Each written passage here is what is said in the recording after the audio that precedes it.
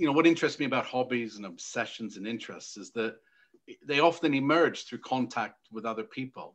And for me, bird watching came about through contact with a good friend. And it was 1997. And a friend and I had decided to go to India. And it was my first time in India, but my friend had already been there a few times before. And we'd planned, the whole trip out, and I was going to head there for 6 months. So I was very careful about what I wanted to carry with me in the rucksack. I didn't want to have all of this extra weight. And my friend Chris, we were living in London at the time, and he said, Julian, don't forget, get yourself a pair of binoculars.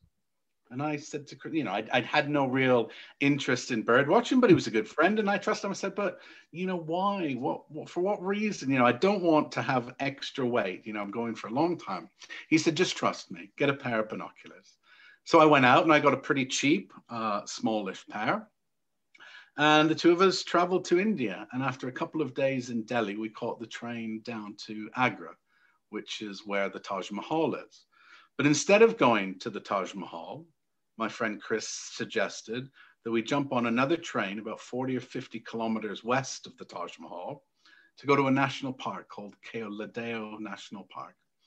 And over 2 or 3 days there, my kind of world changed. My life sort of changed. We started exploring these extraordinary grasslands and wetlands. And there were eagles and harriers flying right past us. And there was these great flotillas of ducks that rose off the silvery lake. And the guide that we'd hired, he was pointing out baby owls in these little holes high up in the tree. And then we came upon these 2 great sarus cranes, which are these extraordinary birds that stand about 2 meters tall. And they have this wonderful scarlet coloring in the feathers all around their neck and their head, like they've been sort of dipped and crowned in crimson. And these two birds, remember, almost 2 meters tall, they start dancing around one another in the mist. And I just thought, wow, this is amazing. So this, his encouragement of getting a pair of binoculars just opened up this whole other world of life and other forms of life and existences. And I was just bowled over. I just thought, wow, this is phenomenally beautiful. Birds are just extraordinary. So that was kind of the start of it. So did you transpose that back to the UK when you came back? Yes. And the funny part about that is that my wife, Julia, we weren't married at the time. In fact, we'd only met a week before I traveled to India. She came over and joined me in India for a few weeks, and we traveled through South India together. And, there were all these extraordinary, exotic, colorful Indian birds, barbets and bracket-tailed drongos and hornbills, really, really stunning and very, very easy to see. And we kind of fell in love with one another and with birds while we were in Southern India. And we came back to North London. And I think the first weekend back, so why don't we go bird watching? It was early March and it was cold and it was wet and it was dreary. And we got on a train and we went up to Hertfordshire to an RSPB reserve. And it was still cold and wet and dreary, and it was late winter. And there was very, very little movement in the landscape at all, except for a couple of almost indecipherable brown blurs of birds in some thickets. And it was then we realized that, it's not just the easy parts of bird watching, because it's really about paying close attention. It's about kind of developing a way of looking at the world that is what is at its heart. So although the kind of love of bird watching began in India, it really has continued ever since in all kinds of places throughout the world, including London itself, really through paying close attention. So that was the story of it, all because of a friend who said, go out and get a pair of these. And, these are still my daily working binoculars, and they're inexpensive and light. So they're really portable. Mm-hmm. So what birds in the UK did you get fascinated by? I mean, obviously, I've seen a hornbill, and it's pretty mind-blowing. It's a psychedelic explosion. It's incredible. Yeah. Come back to England, the more kind of brown and grey birds, but in the end, they become as fascinating, don't they? Yeah, absolutely. And in somewhere like the UK, you've got that whole range. You've got extraordinarily colourful, vibrant, and very easy to see birds like puffins on the coast, for example. And you've got the wonderful and haunting call of the curlew, you know, up on the moors. But you've also got these extraordinary small brown birds as well. And, you know, one of the birds that I hear a great deal, but in Britain, where it's right on the edge of the range, you know, there's the nightingale. And as a musician, you probably have some kind of respect for the nightingale because it's got this phenomenal tonal archive that it can it's a sort of archive of best hits that it can sort of dip into at any time it wants. It's constantly changing the melody, the structure, the volume, everything about it. And yet you look at it and it's a very nondescript brown small bird. It's got a little bit of that lovely sort of rusty red on its tail, but otherwise it's the color of old leaves, you know. And yet what its capacity for song is just mind-blowing. Mm-hmm. What about kind of the uglier end of birds like crows? Love them, absolutely love them. And I think, you know what, obviously there are species that have, you know, long been kind of seen as nuisance birds, you know, whether it's because of their damaged agricultural crops or whatever it might be. But, you know, crows, ravens, they're all in the same family, phenomenally intelligent. And, you know, we've got a lot of walnut trees here in the valleys of northern Greece where I live. And the hooded crows here, they'll gather walnuts, but they're too hard to really crack the shell easily. So they'll fly to electricity lines running along the side of the road. They'll wait until they see a car coming. They'll drop the walnut on the road in the hope that the car will run over it. If it doesn't, and I've watched this countless times, the crow will drop down to the road, collect its walnut, fly back up to the electricity line and wait for another passing car, sorry. And inevitably, eventually, a car will hit that walnut and then it drops down and eats the fresh nut on the inside of the hard shell. So absolutely amazing ability, you know, these birds. Yeah, it's amazing that cognitive thinking, you know, problem. Yeah. I read somewhere that the crow is one of the few animals that watches humans, not because it's scared of us and not because it's wary of us, but because they're fascinated by what we're doing. Yeah. They kind of go human watching when we go bird watching. Yeah, exactly. And I think that's one of the things that I love about bird watching. You know, coming back to this, all this is carefully calibrated pieces of glass.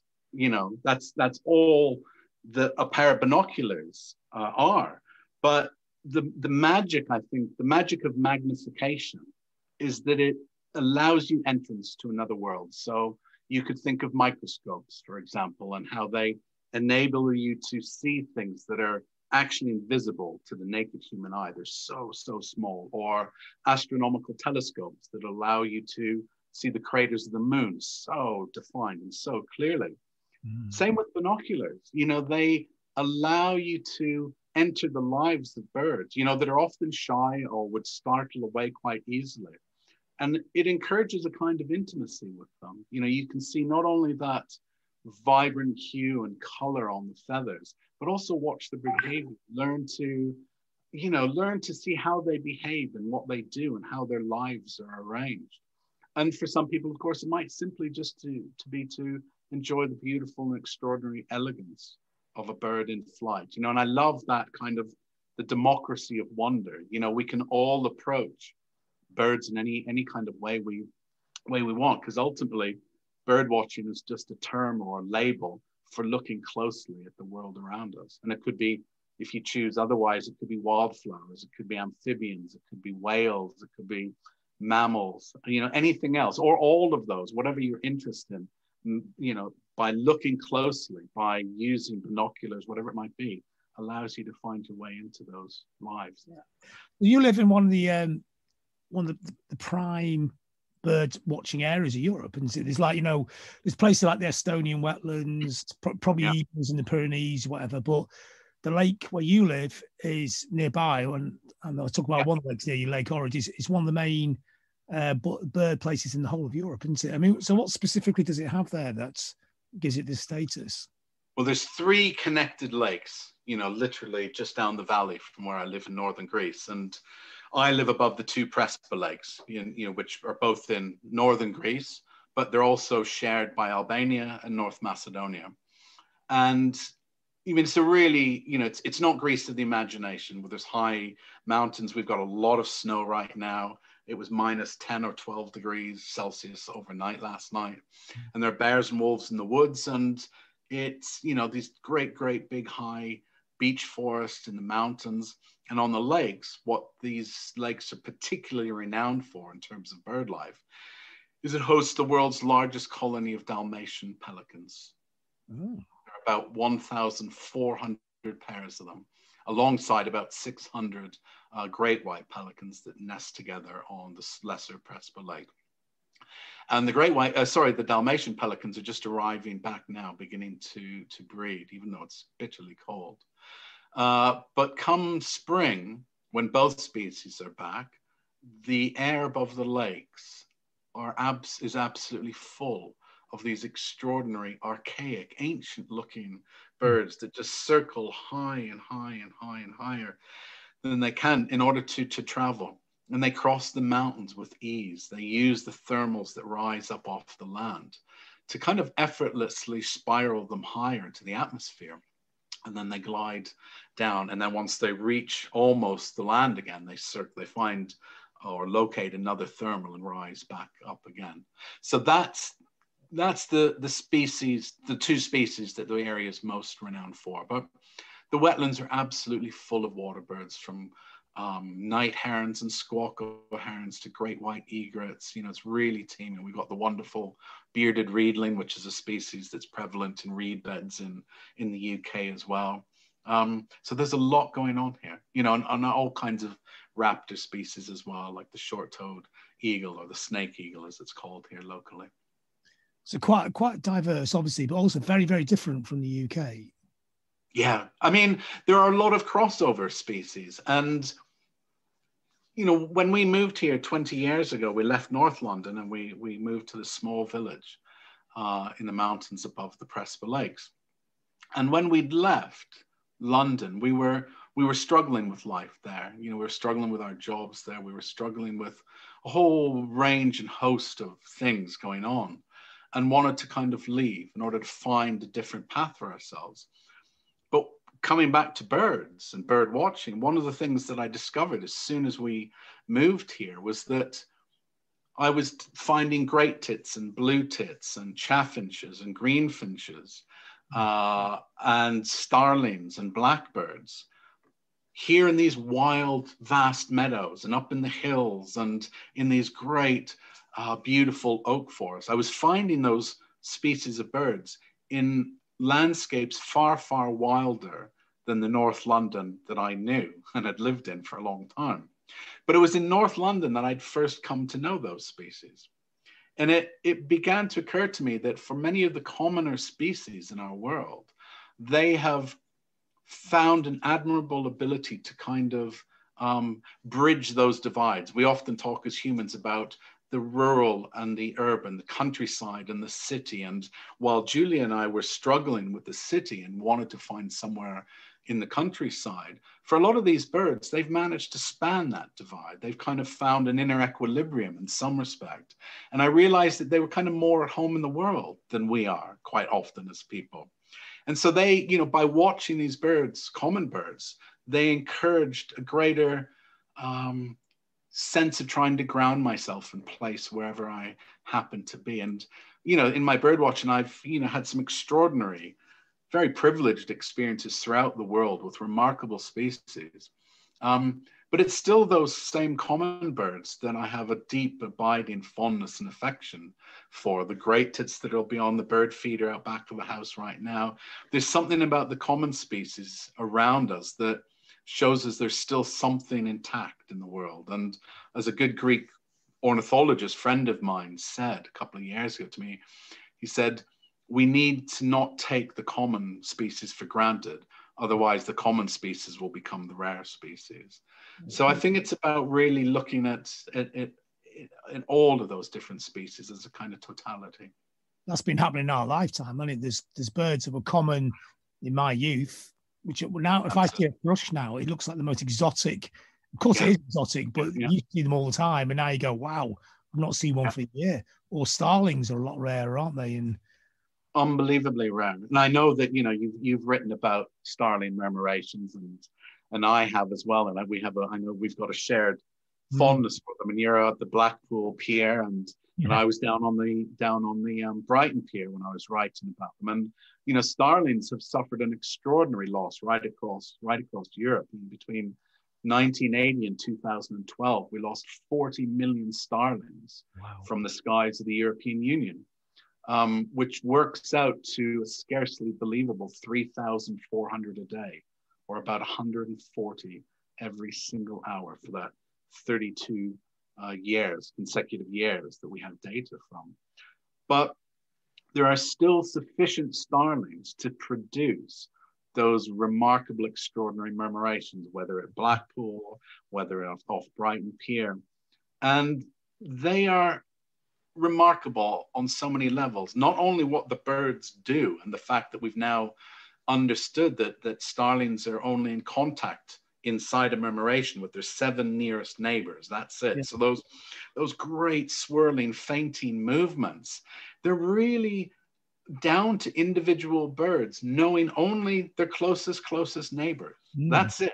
And yet this whole great incandescent mass of birds shifts as one. And I love, and you've probably experienced this yourself in Blackpool, but certainly on Brighton Pier, one of the things I dearly loved about observing murmurations when I was writing about them was how they bring so many people into the fold. People that don't necessarily have a kind of daily connection to the natural world, but happen to be there. And I was watching how teenage girls had been taking selfies in front of the amusement arcade, suddenly spun around and turned their phones in order to film these starlings, and these old couples and these younger folks on their way to the pub. Everybody stopped in order to watch this murmuration, this great weaving mass of birds that shapeshift in the air right in front of your very eyes. So there's extraordinary potency and power and beauty about this phenomenon that sadly we are slowly losing. We're losing hold of because so much biodiversity is diminishing around us. Did you go under the pier when they all roost? What I did is I got down on my hands and knees and pressed my ear against the boards of the pier. And I could see them through the little gaps, and that wonderful chittering where they've all settled to roost for the night just rose right up like a sort of earworm. Yeah. It was absolutely extraordinary, and they just vanish within seconds. They all kind of peel out from the sky, it seems, and then lose themselves inside the wooden boards of the pier itself on the struts. Yeah, I like the contrast between the grace and the beauty of the murmuration and the mad claustrophobic shrieking madness of underneath the pier. Yes, exactly. Yeah, exactly. And I wonder whether they're vocal like that in flight. Yeah, I don't actually know. It's just now that you've mentioned it, I'm just wondering. Yeah, they're silent, don't they, murmurations? But they do. Because we're quite a long way away from them, so we might not be able to... precisely. Yeah. I was just wonder whether they're in contact through vocalizations, but I don't know. I'll have to, I'll have to look into that. There's so many of the great, it's a little bit like migration. We've learned a great deal about bird migration. The fact that they can somehow sense the Earth's magnetic field. They can use the stars as a compass. They can orientate themselves according to where the sun sets and rises. They recognize landmarks, but we're really only touching the very surface. As the great American nature writer Annie Dillard wrote, our life is a faint tracing on the surface of mystery. And I often think of that when I think about this ability for, let's say, a swallow that right now will be swirling around the Cape of Good Hope in South Africa. In another 6 or so weeks, it'll start journeying north. And will cross an entire continent, will cross the Mediterranean Sea, and will find its way back to the very same nest that it raised young in last year in a village like mine in northern Greece. And that fidelity to home and place and the precision of their journeys is, I just find absolutely extraordinary, really. It is stunning, and so, to think something of that size can travel that far. Yeah, that in itself. And I brought you something here. This is, I'm pretty certain that this is a tree sparrow nest. Wow, that's beautiful. So small, so delicate, and it's largely made up from hairs from goat and sheep. My neighbor has some animals, and it's been kitted out on the inside with some lichens and little bits of leaves. And it's, as you can see, it's only that big. Now, that's a tree sparrow nest. I'm pretty certain it's a tree sparrow nest. But right now, because I mentioned that we've got quite a lot of snow and it's extraordinarily cold here, outside our front door, we have a long abandoned swallow's nest that is just a little bit bigger than the nest I showed you. But instead of hair, it's made of mud. And we moved into this house about 6 or 7 years ago. And that swallow's nest was there, but it hadn't been used. I don't know when it was last used. But for the last 3 years, on especially cold nights, when the temperature drops to around about -10 Celsius, wrens, which is one of Europe's smallest birds, a very common species in the UK. In fact, I think it's Britain's most common bird, but also an extraordinarily territorial and solitary bird. You rarely see them together. They convene from across our valley and they roost together in that swallow's nest that is above our door downstairs. So last night we were watching them all arrive, and it's hard to get a head count because there's so much movement. But last night, as we slept in our bed, there were about 15 wrens in the old swallow's nest that's tucked up above our door. And they seek shelter from these cold temperatures, and they crowd in together. And so what I do is on a number of mornings, I get up while it's still dark and I find a spot in the garden and it's freezing out there. And I watch them, I count them out in the mornings. And they emerge from the nest one by one, like little parachutists. And, sometimes one will even, is really keen to get going and will push and elbow the other one out the way if birds had elbows, which they don't really. And so they all drop out and start the day. And then at exactly 10 to 6 in the evening, late afternoon, as it's just starting to get dark, they've spent their days spread apart in the valley. They all start arriving to the front of our house. And they all swirl upwards and whisk themselves up into that little abandoned swallow's nest. So a nest that's just a little bit bigger than that holds about 15 or 16 wrens every night at the moment. Another thing I've always found fascinating with birds is, in a sense, it's almost like a portal into the dinosaurs, because now they're pretty sure that the dinosaurs eventually became birds or whatever. Yeah. But sometimes in my head, when I'm looking at, often it's when I'm looking at Canadian geese by a canal, because you get about 20 of them and they're big and they sort of look like dinosaurs. You can sort of transpose it all backwards. Obviously, they had nests, they had eggs, they had all these things. I always seem like behaviors now inherent in birds that can almost make us understand dinosaurs back to front.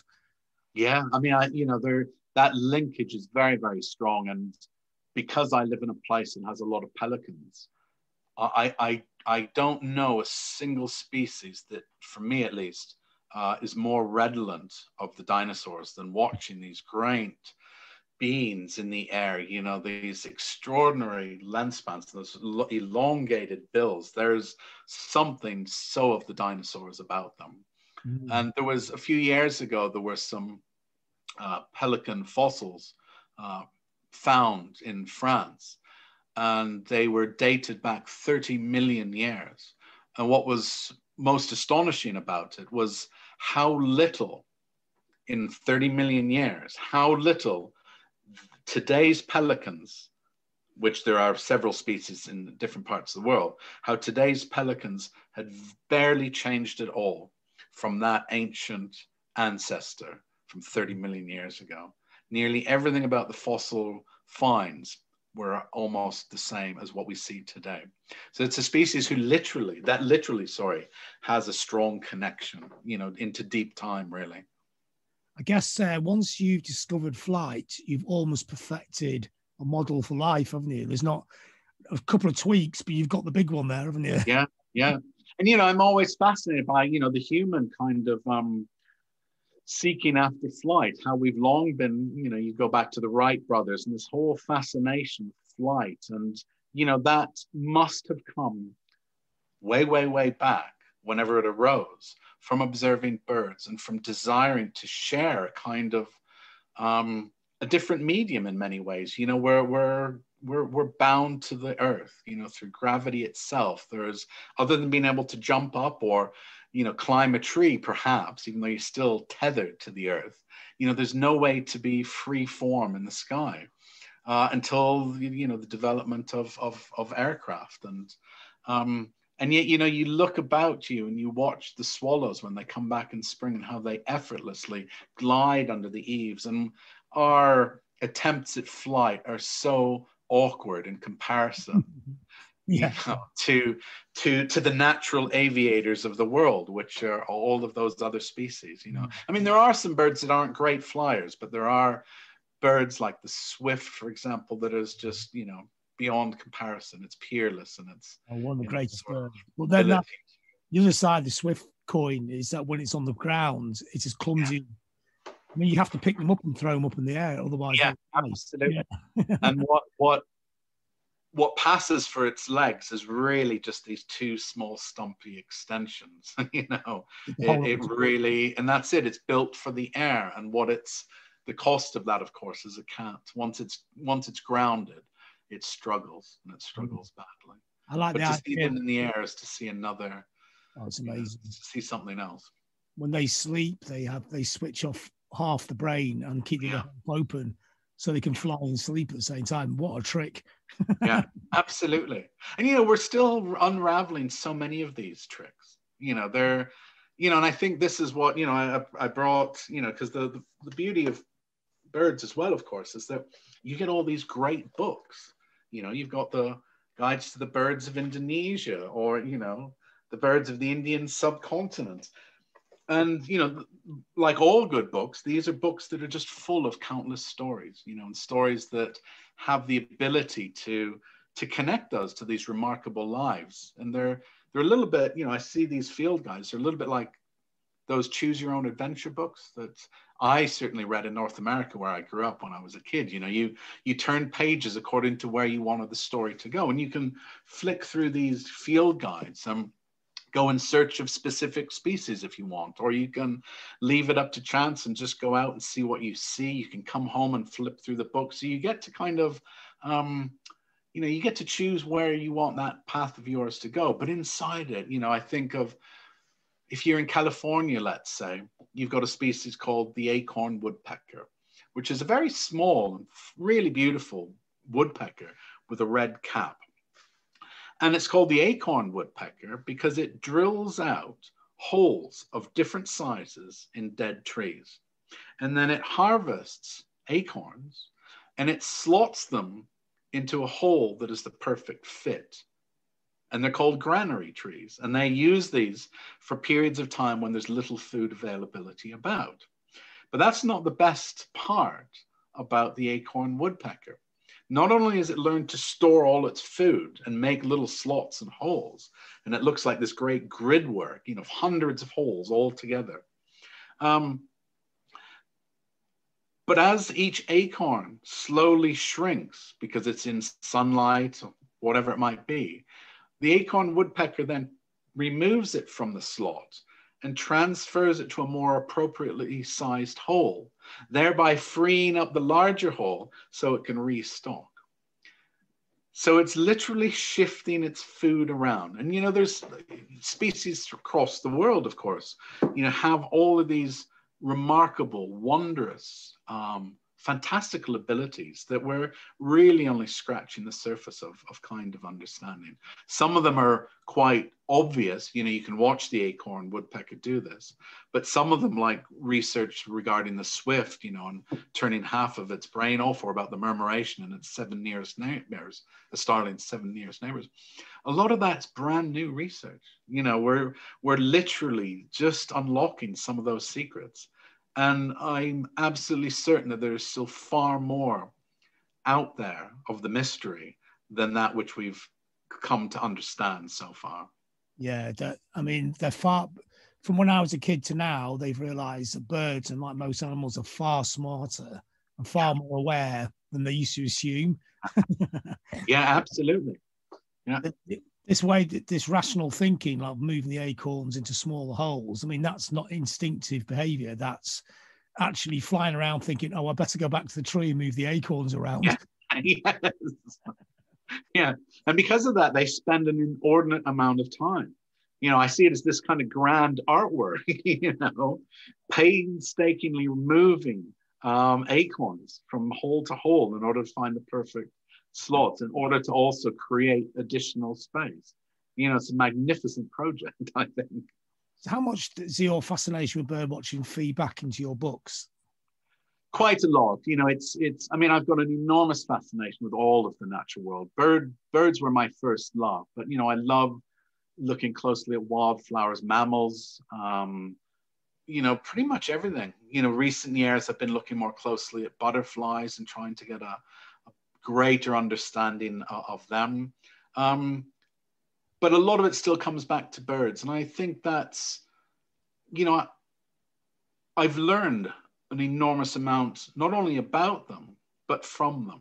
And I think, you know, there's stories of whether it's about migration, their fidelity to place, that kind of topophilia, you know, coming back year after year. There's so much to be gleaned from observing closely and from trying to create a kind of space in which we absorb more of the non-human world. You know, I think that increasingly we're in the midst of all kinds of crises, not only the COVID-19 pandemic, but of course the biodiversity crisis, the sixth extinction of species across the planet, and climate change itself. I think one way through these great challenges is to encourage a greater degree of kinship between species, between ourselves and the more than human world. And, you know, I look at species like the wrens finding a way, despite their isolationist tendencies, when they're, you know, at non-cold periods of the year, that they are finding ways to work together to avert a potential killing crisis, which is the cold. And in that, I see an extraordinary metaphor for what we are currently facing when it comes to the great environmental crises of the planet. That we tend to live, you know, individualistic lives within a system, a capitalist economic system that encourages individual behavior and thinking. And yet we really need to find ways of locating the collective and the communal amidst that if we're to challenge many of these issues. And so this wondrous but very localized phenomenon of wrens gathering every evening in winter in that nest, to me tells a far greater story than just their own, something can be taken from it. That's how I kind of see it. And I see that throughout a great deal of the natural world. There's sort of those fierce emblems of the wild aren't just the wild, but they're also teachers in a way. And, you know, I think there are communities across the planet, particularly of indigenous peoples, who've long known that. You know, they exist in relationship with wild species because they're part of a shared world. And I think many of our gravest crises are caused by a belief that we don't live in a shared world, through separation, or a desire to separate ourselves out has often been cataclysmic.